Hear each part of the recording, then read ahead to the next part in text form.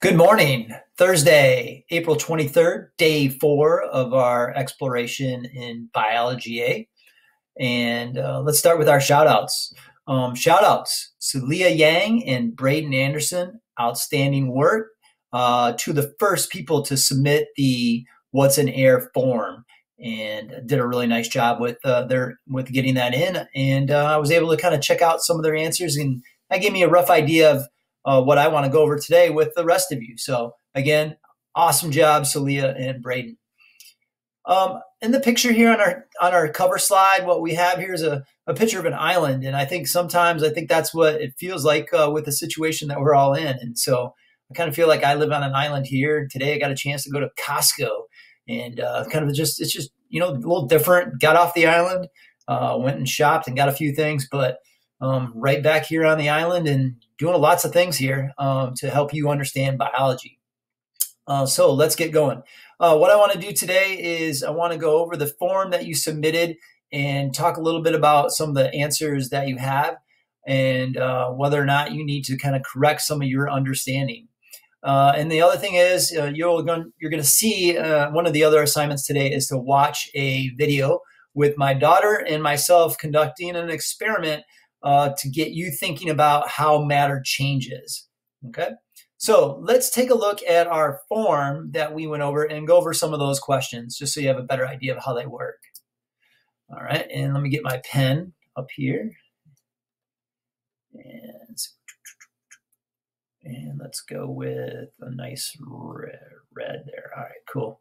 All right, so first question is check all boxes that represent molecules. I think most of it, this question, a lot of you got correct. Some of you had a few outliers there, but basically what we see here is we know that this is definitely a molecule, the carbon dioxide.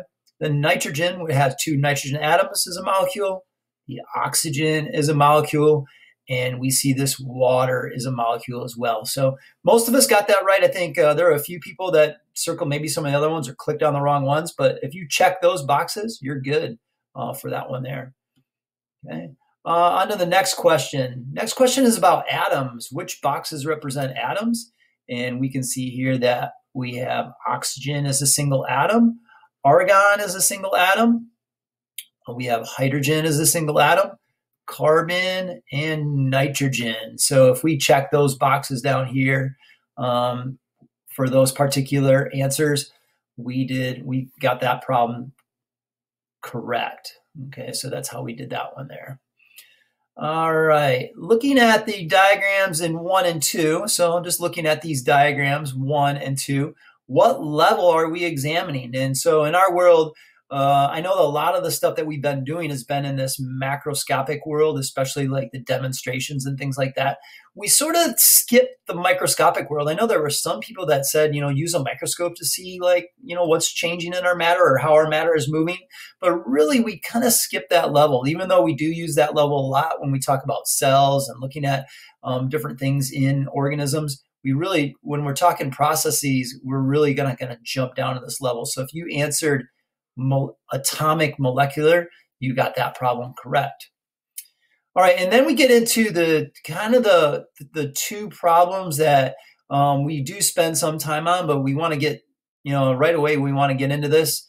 And if you wrote down the rules for atoms, and if you recall that, remember that atoms they don't change. They just exist. Atoms stay the same forever.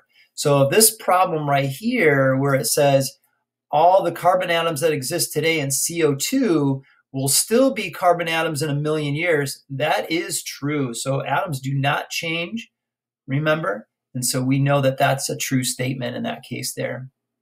The next question, though, and when we look at our responses, I can't turn that off here, but when we look at our responses, about 50% of you said that this question was true. And that is this question, the answer is actually false because some CO2 molecules could change. Now, what I want you to think about is how could a CO2 molecule change? There is a process that occurs, very important process on Earth that if it didn't occur, we probably wouldn't be here. So there is a process that actually takes CO2 and changes it into some other molecules. So that's something that we'll look at, but think about that. What process is it that would actually change the CO2? So there's a good chance that CO2 molecules could change. They're not all going to stay the same in a million years. So this answer to this one is false. Molecules can change. All right, we get on to the next one. Which molecules found in air do not go into the flame when ethanol burns? So we had a lot of good answers to this one. A lot of people were correct, but we had some people that had a lot of different things going on. So again, the key thing in this question is does not go into the flame. And when we look at this, we know that there's only one thing that really goes into the flame. Whenever we burn something, those of you that have had chemistry, you know you need oxygen. So these other molecules that are in the air do not go into the flame. So if you checked off nitrogen and argon and CO2 and water, you are correct. These things do not go into the flame in the Petri dish. So remember our Petri dish we have here, and we have our flame, and we're wondering what things out of this go into that. And in this case, these things do not. None of these do. The only one that actually does is this one right here, would go into the flame. Okay. All right, so let's go down to the next one here. Which molecules found in air exit the flame when ethanol burns? And so what here's your Petri dish. Okay. And we know we have our flame. And so we want to know what is coming off of that is in the air. And most of us know, and most of us got this correct, that there is only one thing in the air that exits this flame. Well, actually two things. If you answered it correctly, there's actually two things. Carbon dioxide, most people wrote that down. Okay, so most of you had that. But there's actually another molecule that does come off the flame. You wouldn't, and we'll be able to examine this and prove this later on, and that is water. So if you had both of these, you were correct on that one. I'm not sure how many of you had both. Again, these are all false there. None of those would be exiting the flame. This one, remember, goes into the flame.